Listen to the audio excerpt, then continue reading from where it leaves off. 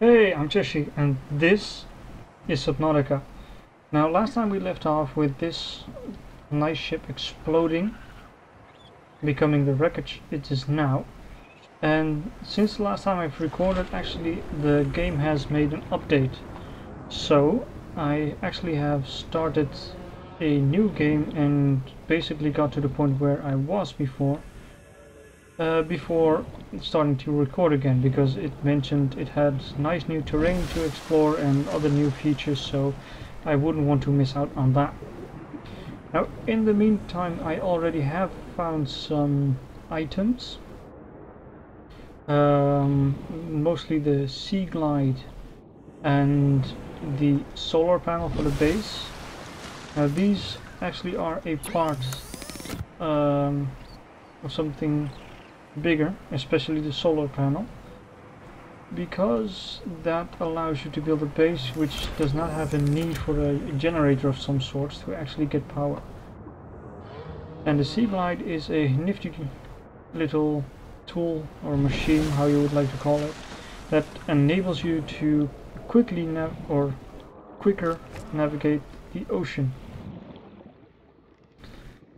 And yeah, that's about where I'm at in this moment.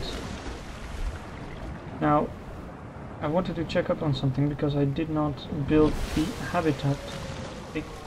Get in. I wanted to build a habitat builder because it enables me to make a base. And it requires a computer chip and a battery.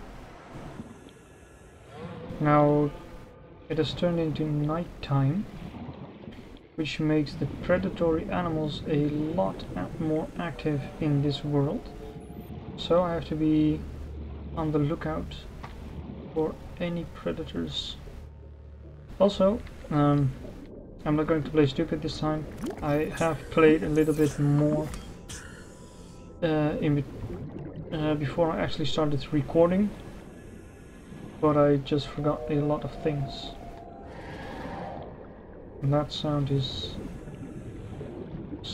very... No.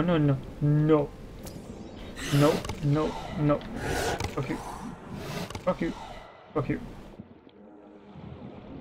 Limestone, do you have... Stop trying to eat me! Caution, 30 seconds of oxygen remaining. Stupid stalkers. I'm not edible. Not at all. I'm almost dead.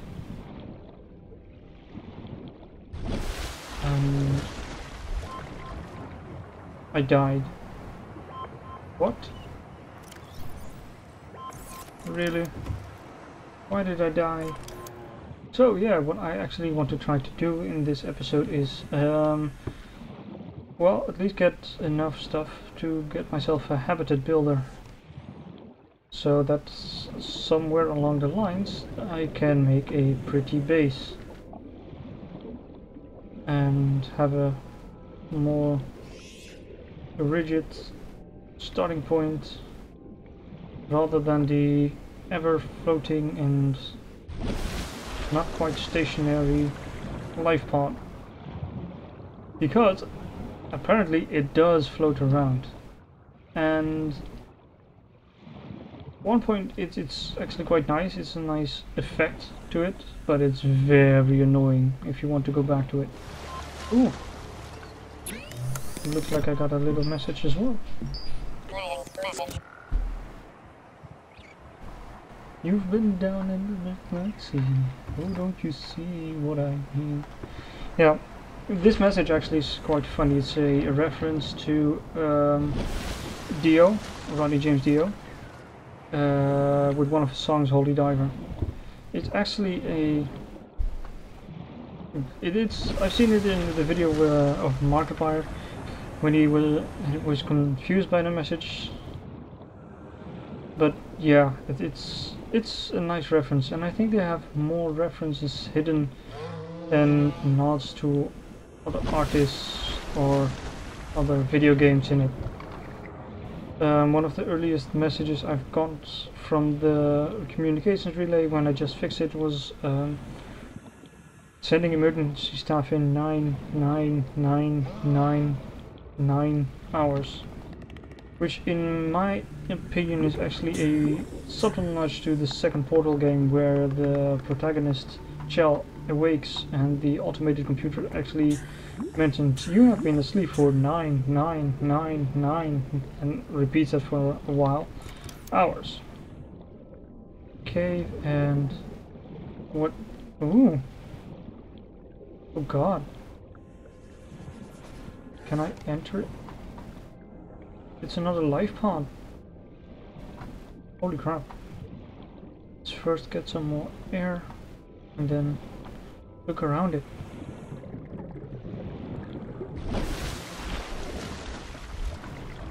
So I'm not the only one that tried to make it off the ship.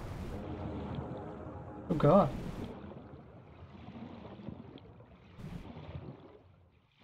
Hello?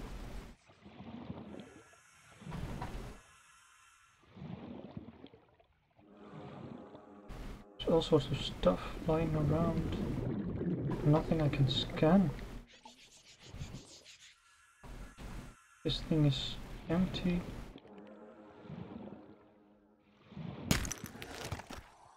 Silver. I can get in.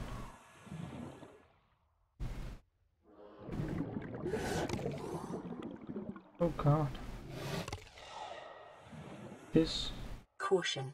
30 seconds of oxygen remaining. This is... I don't know what to say about this. This is somewhat disconcerting, but as well interesting. I know there are more secrets like this, and I know there's more wreckage around.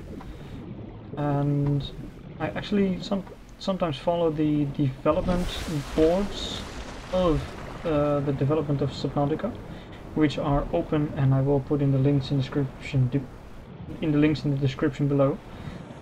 You can actually follow what they are doing, their to-do lists, and their doing, and even there's a board where they discuss their designs. It's actually quite interesting to follow what they are planning and what they want you to enter into the game. And with these parts we can make a habitat builder.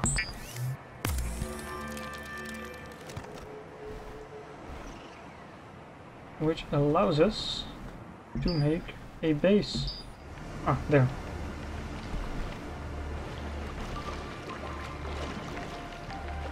I almost lost my little life pod. My savior. My little life pod. And let's find a pretty spot to start our base. Preferably somewhere safe.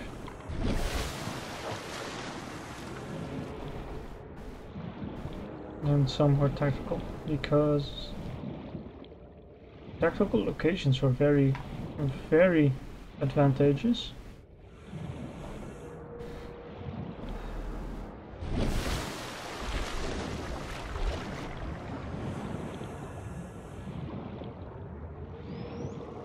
You know, let's make it here at the bottom of a cliff. Clean up this, which is not totally creepy at all, and we start with a foundation. There we go. Let's see, let's make it nice, let's make it pretty, let's make it like perfect. And there we go. Ooh, it's getting dark soon. And a multi-purpose room right here.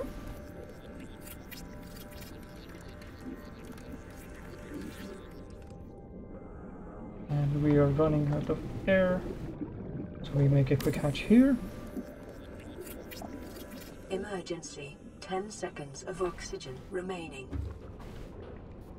And we have our base. Sort of. Oh no.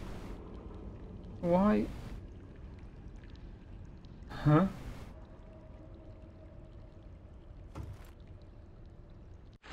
Why did our oxygen go down? That's not the way it used to be.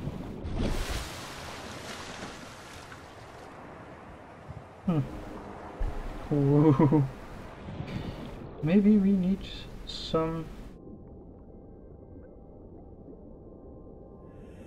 power. Solar panel, we will need 2 quartz. Maybe this update we need some power to get some oxygen in our base. I don't know anymore. They changed it.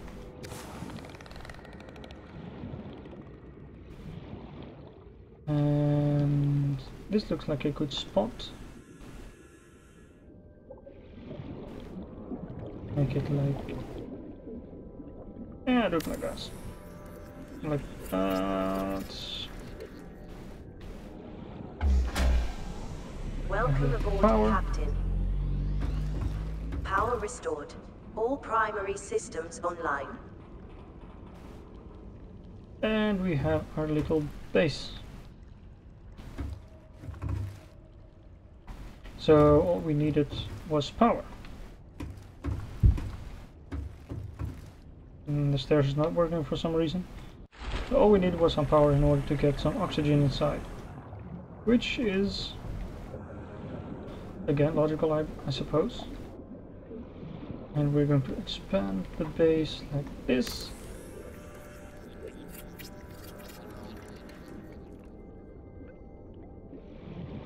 And like that.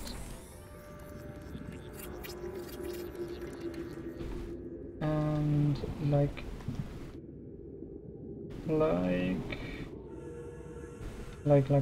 come on, snap, please, snap it, like last part. So yeah, we have grabbed some more titanium, we have finished up the platform of our base, so now we're going to sit inside safely and wrap up this episode. So that was it for this episode. I will put a link in the description to the boards from the Subnautica developers,